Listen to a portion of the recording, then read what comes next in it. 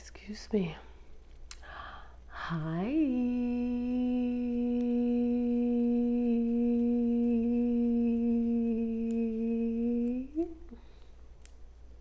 I'm a little tired.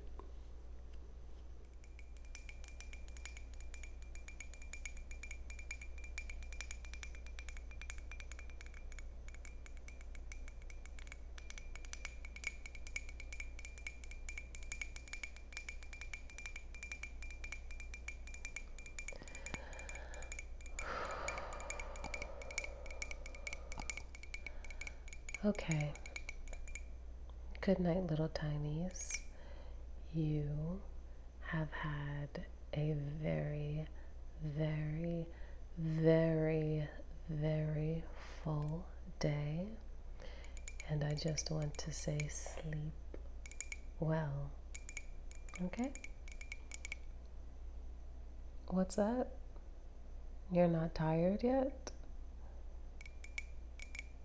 Okay. Is there anything that will help you go to sleep? Would you like some more tapping?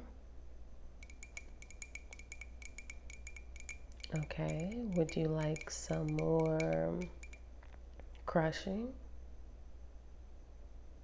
I bet you would.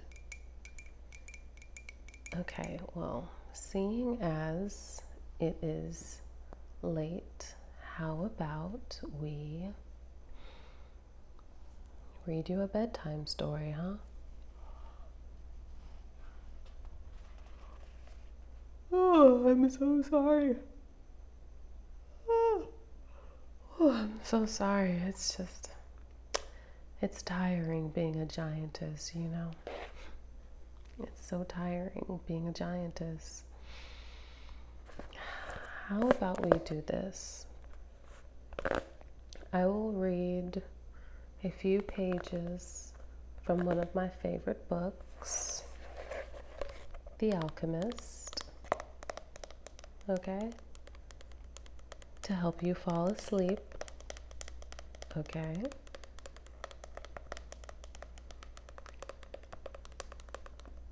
Oh, I'm so sorry, and hopefully I don't fall asleep first. I would have shown you the cover of The Alchemist, but I used the cover as part of my vision board once, so this is all we have. Are you ready? Yeah.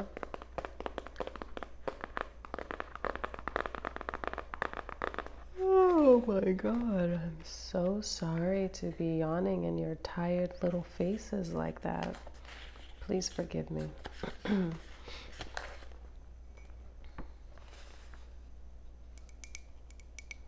Before I begin, I will have a sip.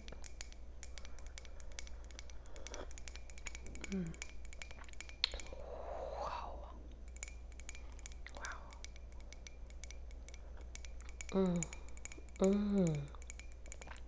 Wow.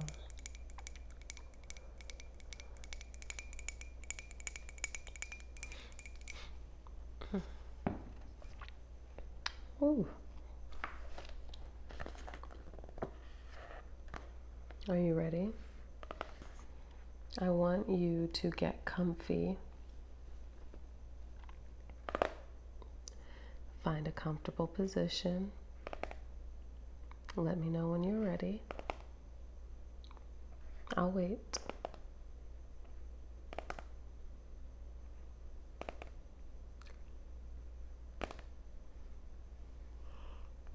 Whew. I don't know how you're not tired. We've had a full day of crushing. We've had a full day of riding in my shoes.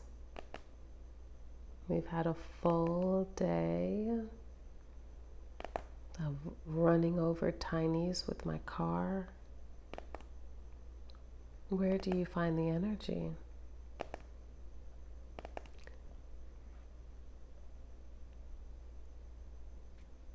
Okay. Are you ready? Okay, let's begin. Oh, okay. Part 1.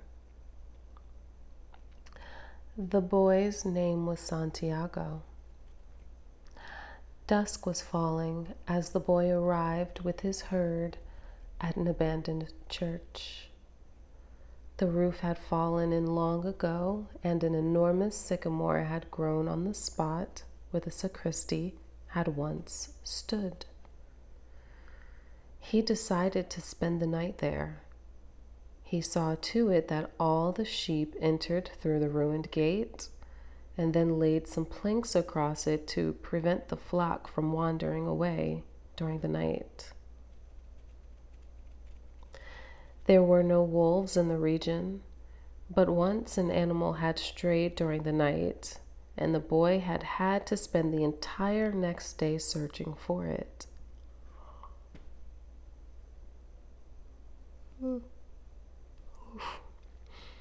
He swept the floor with his jacket and lay down, using the book he had just finished reading as a pillow. He told himself that he would have to start reading thicker books. They lasted longer and made more comfortable pillows. It was still dark when he awoke, and looking up, he could see the stars through the half-destroyed roof.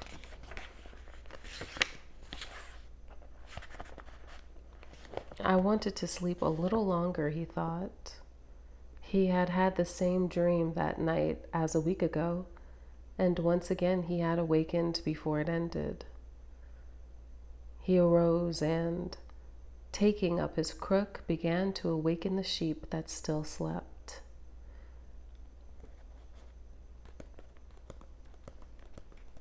Oh, man.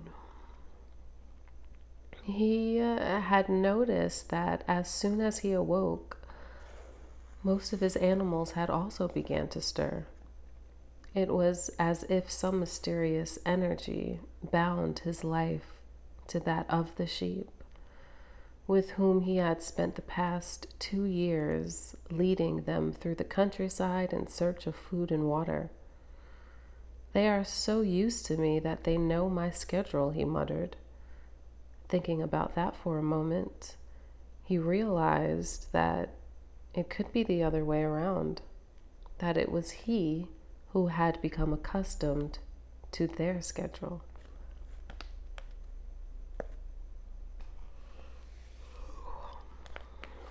But there were certain of them who took a bit longer to awaken. The boy prodded them, one by one, with his crook, calling each by name. He had always believed that the sheep were able to understand what he said. So there were times when he read them parts of his books that had made an impression on him, or when he would tell them of the loneliness or the happiness of a shepherd in the fields. Sometimes he would comment to them on the things he had seen in the villages they passed. But for the past few days, he had spoken to them about only one thing. Oof. The girl. The daughter of a merchant who lived in the village they would reach in about 4 days. He had been to the village only once the year before. The merchant was the proprietor of a dry goods shop, and he always demanded that the sheep be shared in his presence so that he would not be cheated.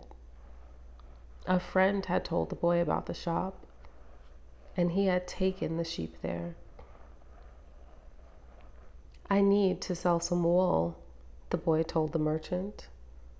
The shop was busy, and the man asked the shepherd to wait until the afternoon. So the boy sat on the steps of the shop and took a book from his bag. Oy. I didn't know shepherds knew how to read, said a girl's voice behind him. The girl was typical of the region of Andalusia, with flowing black hair and eyes that vaguely recalled the Moorish conquerors. Well, usually I learn more from my sheep than from books, he answered. During the 2 hours that they talked, she told him she was the merchant's daughter and spoke of life in the village, where each day was like all the others. The shepherd told her of Andalusian countryside and related the news from the other towns where he had stopped. It was a pleasant change from talking to his sheep. "How did you learn to read?" the girl asked at one point. "Like everyone learns," he said. "Oh. In school." "Well, if you know how to read, why are you just a shepherd?" The boy mumbled an answer that allowed him to avoid responding to her question. He was sure the girl would never understand. He went on telling stories about his travels, and her bright Moorish eyes went wide with fear and surprise. As the time passed, the boy found himself wishing that the day would never end, that her father would stay busy and keep him waiting for 3 days. He recognized that he was feeling something he had never experienced before: the desire to live in one place forever. With the girl with the raven hair, his days would never be the same again.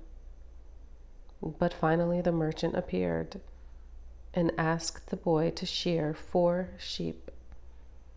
He paid for the wool and asked the shepherd to come back the following year.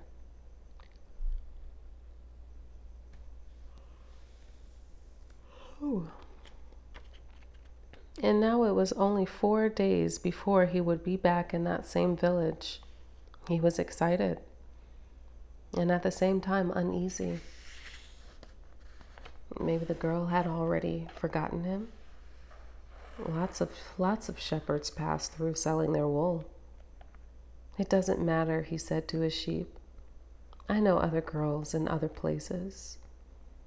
But in his heart, he knew that it did matter.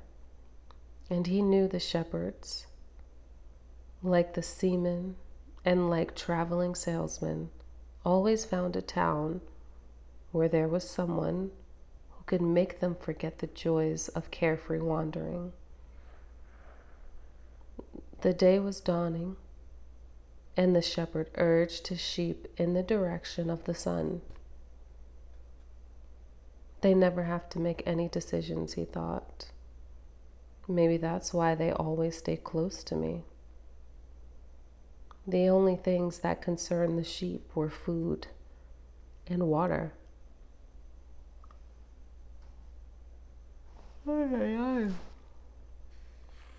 As long as the boy knew how to find the best pastures in Andalusia, they would be his friends.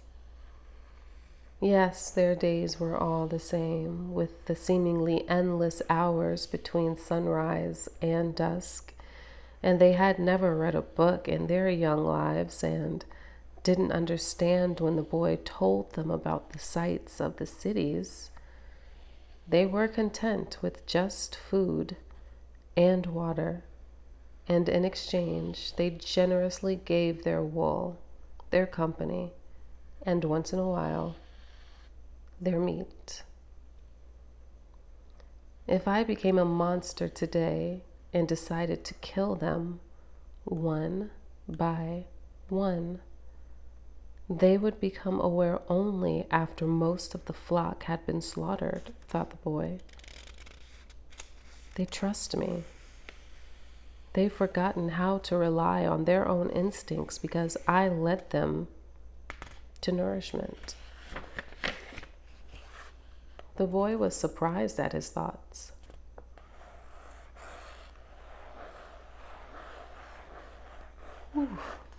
Maybe the church with the sycamore growing from within had been haunted.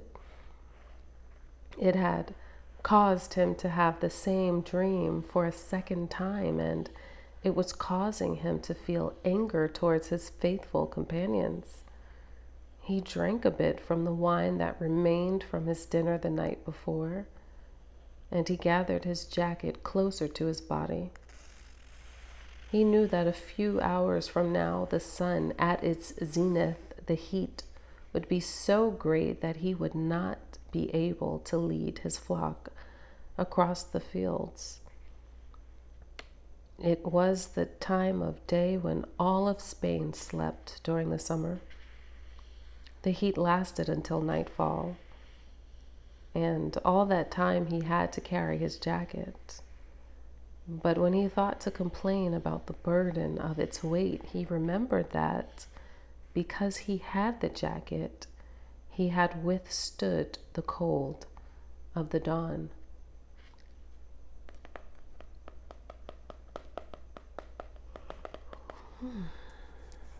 Are you still with me?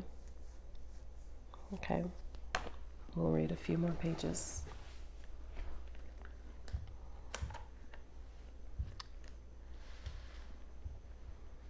We have to be prepared for change, he thought, and he was grateful for the jacket's weight and warmth.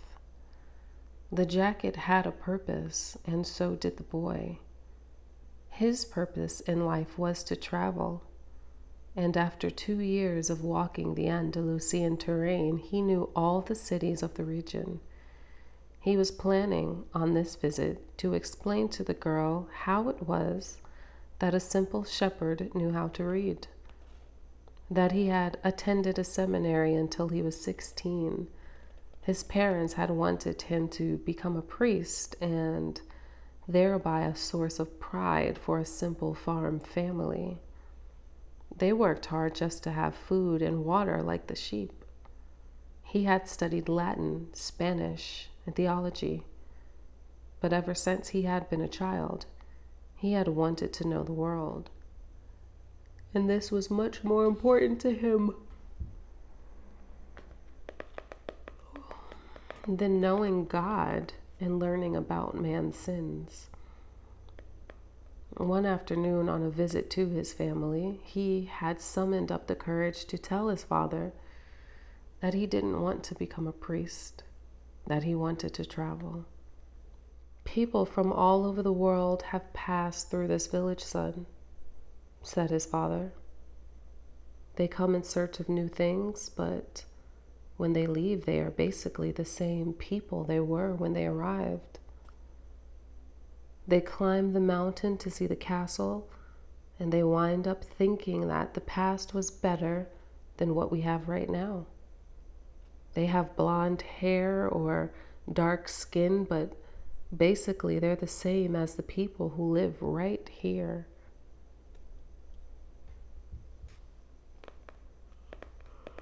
But I'd like to see the castles and the towns where they live, the boy explained.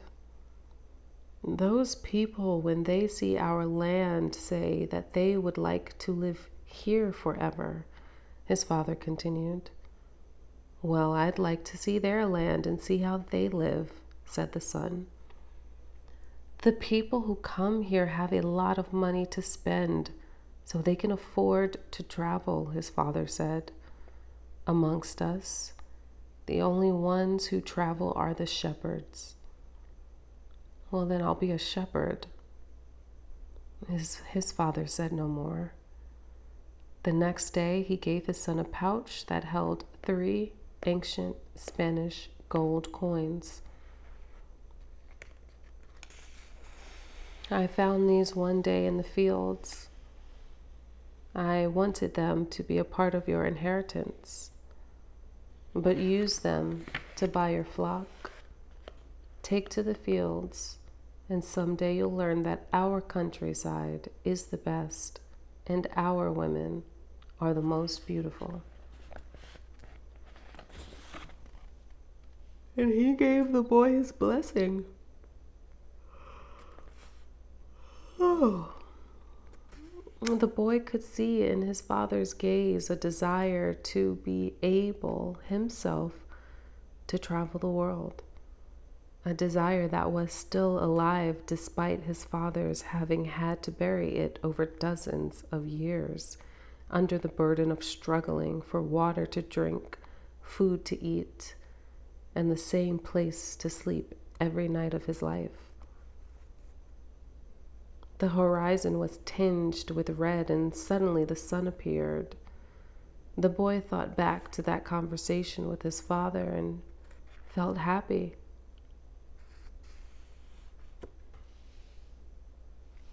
Ooh. He had already seen many castles and met many women, but none the equal of the one who awaited him several days hence. He owned a jacket, a book that he could trade for another, and a flock of sheep. But most important, he was able every day to live out his dream. If he were to tire of the Andalusian fields, he could sell his sheep and go to sea. By the time he had enough of the sea, he would already have known other cities, other women, and other chances to be happy. I couldn't have found God in the seminary, he thought, as he looked at the sunrise. Whenever he could, he sought out a new road to travel. He had never been to that ruined church before, in spite of having traveled through those parts many times. The world was huge and inexhaustible. He had only to allow his sheep to set the route for a while, and he would discover other interesting things. The problem is that they don't even realize that they're walking a new road every day. They don't see that the fields are new and the seasons change. All they think about is food and water. Maybe we're all that way, the boy mused. Even me. I haven't thought of other women since I met the merchant's daughter. Looking at the sun, he calculated that he would reach Tarifa before midday. There, he could exchange his book for a thicker one, fill his wine bottle, shave, and have a haircut. He had to prepare himself for his meeting with the girl and didn't want to think about the possibility that some other shepherd with a larger flock of sheep had arrived there before him and asked for her hand.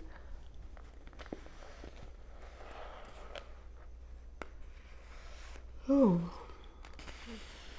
It's the possibility of having a dream come true that makes life interesting, he thought. As he looked again at the position of the sun, he hurried his pace. He had suddenly remembered that in Tarifa there was an old woman who interpreted dreams. Are you still with me?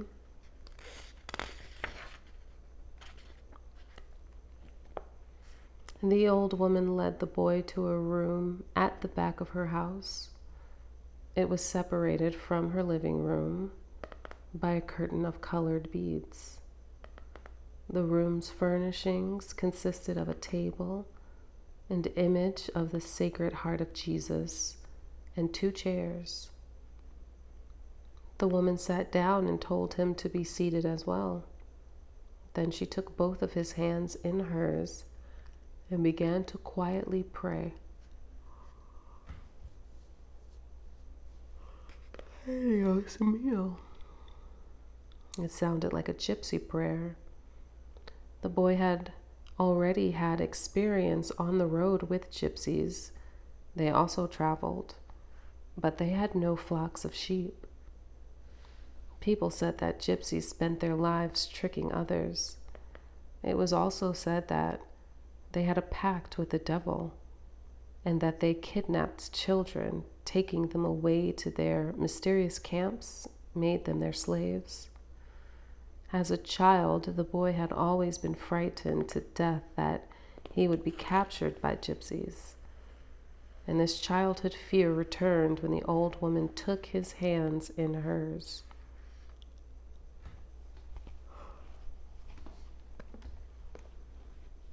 Oh, my brother. I'm so sorry for yawning in your face. You don't mind, do you?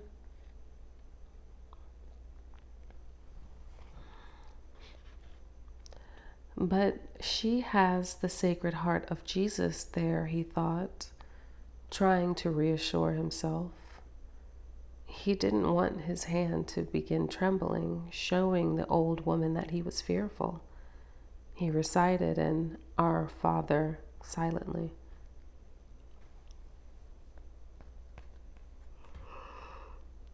Oh, very interesting, said the woman, never taking her eyes from the boy's hands, and then she fell silent. The boy was becoming nervous. His hands began to tremble, and the woman sensed it. He quickly pulled his hands away. I didn't come here to have you read my palm, he said, already regretting having come. He thought for a moment that it would be better to pay her fee and leave without learning a thing, that he was giving too much importance to his recurrent dream. You came so that you could learn about your dreams, said the old woman. And dreams are the language of God. When he speaks in our language, I can interpret what he has said. But if he speaks in the language of the soul, it is only you who can understand. But whichever it is, I'm going to charge you for the consultation.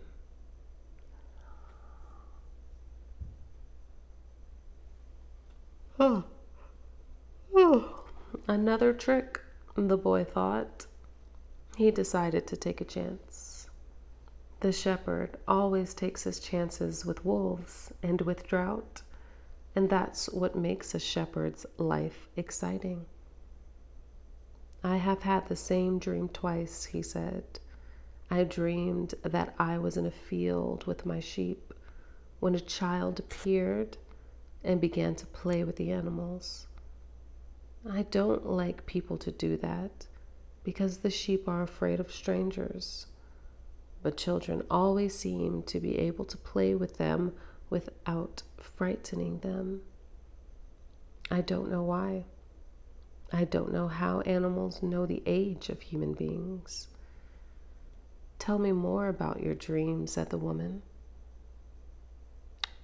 I have to get back to my cooking, and since you don't have much money, I can't give you a lot of time. The child went on playing with my sheep for quite a while, continued the boy, a bit upset. And suddenly the child took me by both hands and transported me to the Egyptian pyramids.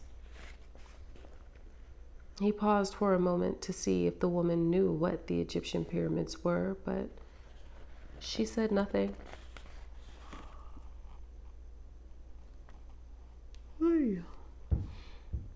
Then at the Egyptian pyramids, he said the last 3 words slowly so that the old woman would understand.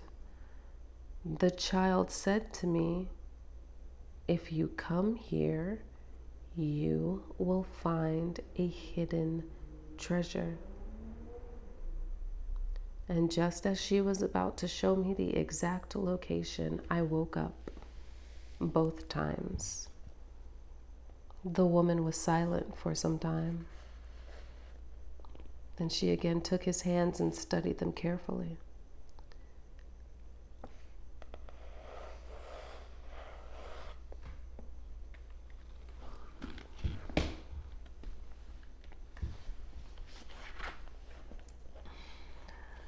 I'm not going to charge you anything now, she said, but I want 1/10 of the treasure if you find it. The boy laughed out of happiness. He was going to be able to save the little money he had because of a dream about a hidden treasure. Well,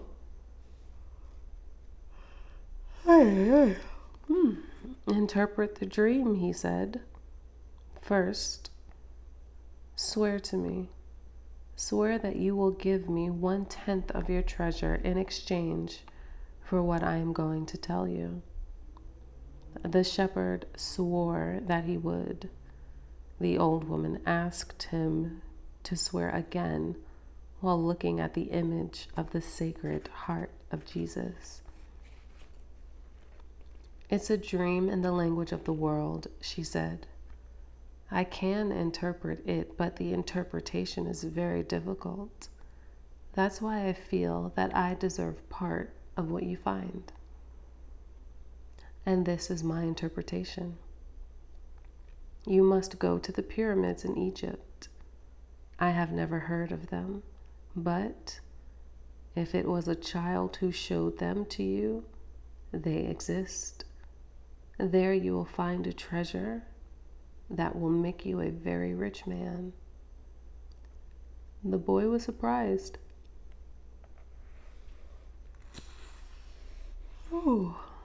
And then irritated. He didn't need to seek out the old woman for this, but then he remembered that he wasn't going to have to pay anything. I didn't need to waste my time just for this, he said. I told you that your dream was a difficult one. It's the simple things in life that are the most extraordinary. Only wise men are able to understand them. And since I am not wise, I have had to learn other arts, such as the reading of palms. Well, how am I going to get to Egypt? I only interpret dreams. I don't know how to turn them into reality. That's why I have to live off of what my daughters provide me with. And what if I never get to Egypt?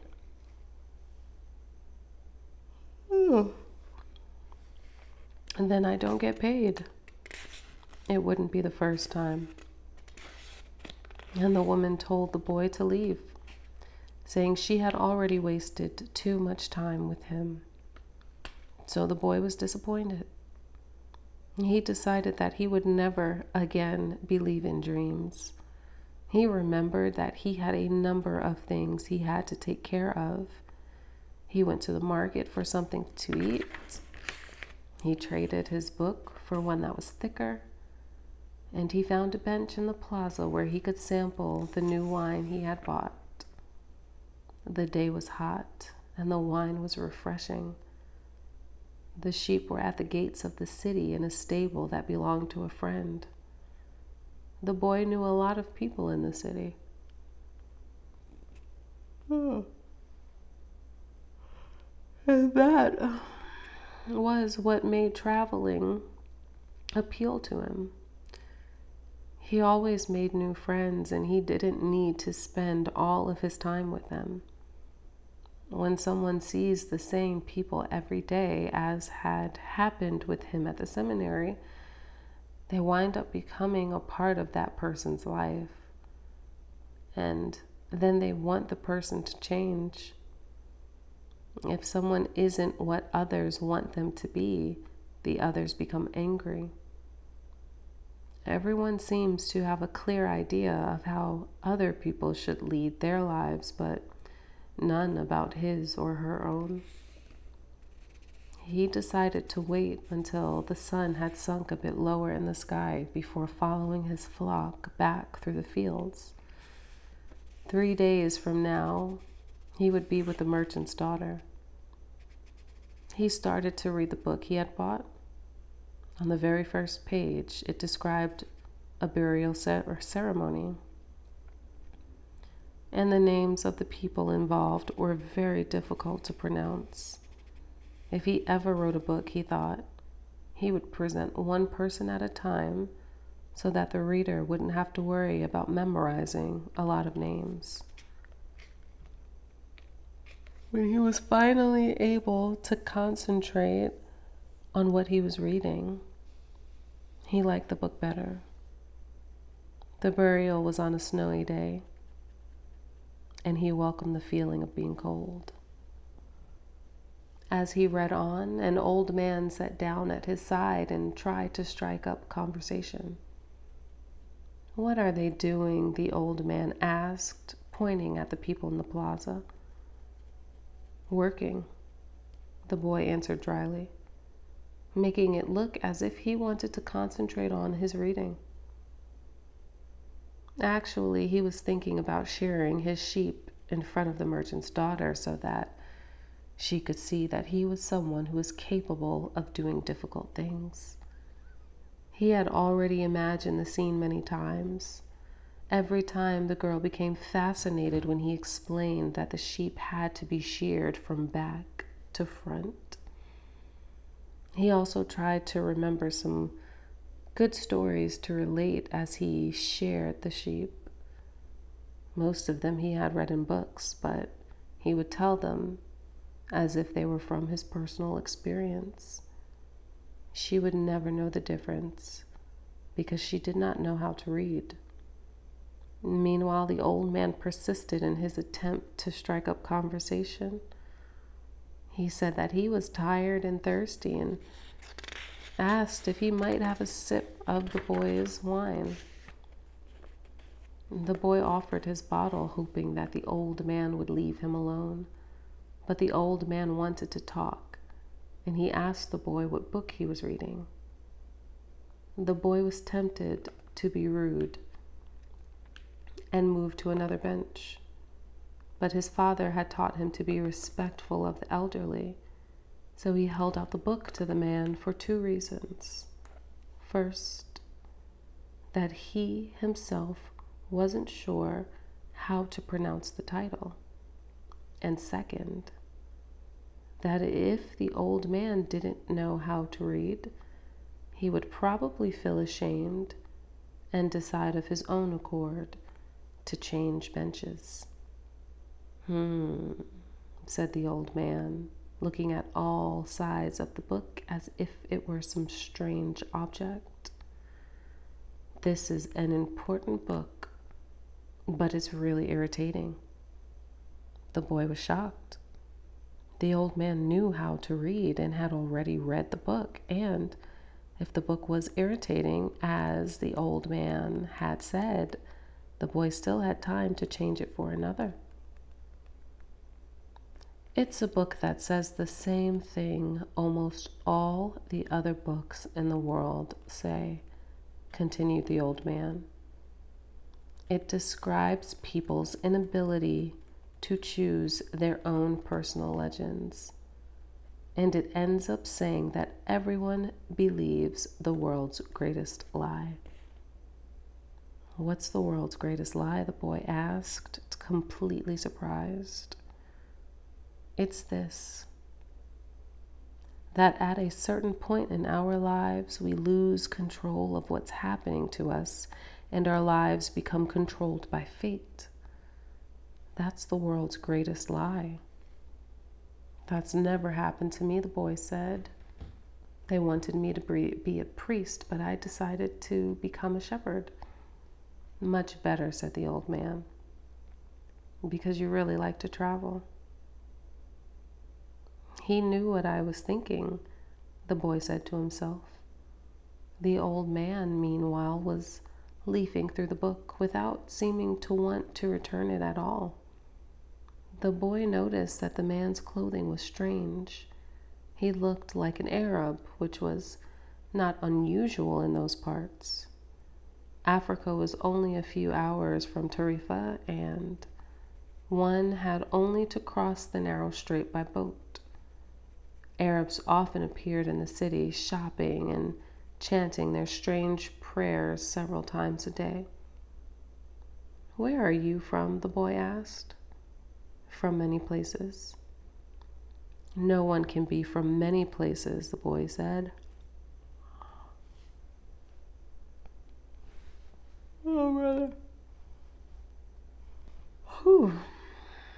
I am a shepherd, and I have been to many places, but I come from only one place, from a city near an ancient castle.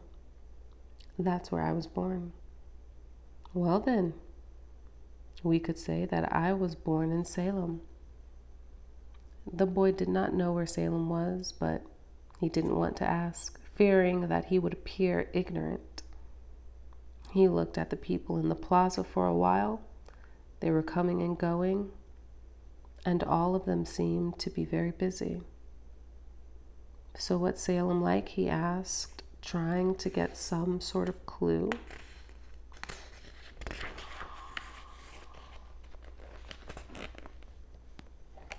Oh, brother. It's like it's always been. No clue yet, but he knew that Salem wasn't in Andalusia.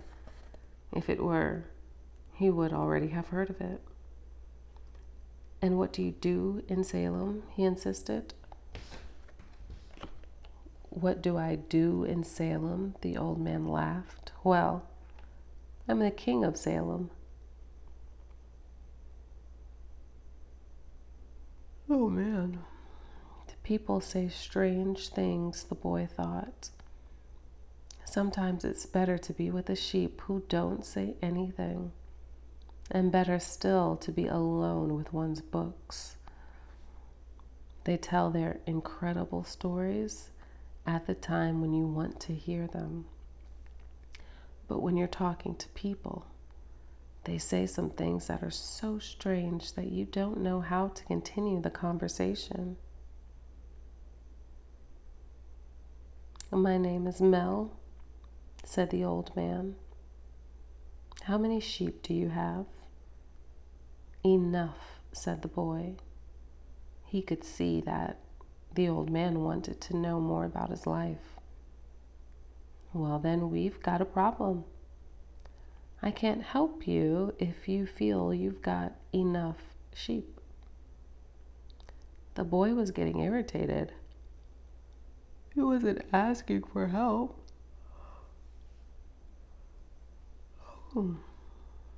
It was the old man who had asked for a drink of his wine and had started the conversation. Give me my book, the boy said. I have to go and gather my sheep and get going. Give me 1/10 of your sheep, said the old man, and I'll tell you how to find the hidden treasure. The boy remembered his dream, and suddenly everything was clear to him. The old woman hadn't charged him anything, but the old man, maybe he was her husband. He was going to find a way to get much more money in exchange for information about something that didn't even exist. The old man was probably a gypsy too. But before the boy could say anything, the old man leaned over, picked up a stick, and began to write in the sand of the plaza. Something bright reflected from his chest with such intensity that the boy was momentarily blinded.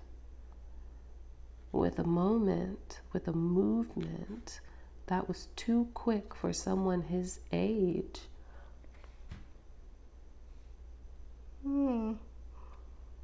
The man covered whatever it was with his cape. When his vision returned to normal, the boy was able to read what the old man had written in the sand. There, in the sand of the plaza of that small city, the boy read the names of his father and his mother and the name of the seminary he had attended. He read the name of the merchant's daughter, which he hadn't even known, and he read things that he never told anyone. It looks like you're sleeping. Well, how about this? How about we end here for tonight, little sleeping, little tiny? Is that okay? Is that okay with you? Good. Let's end here.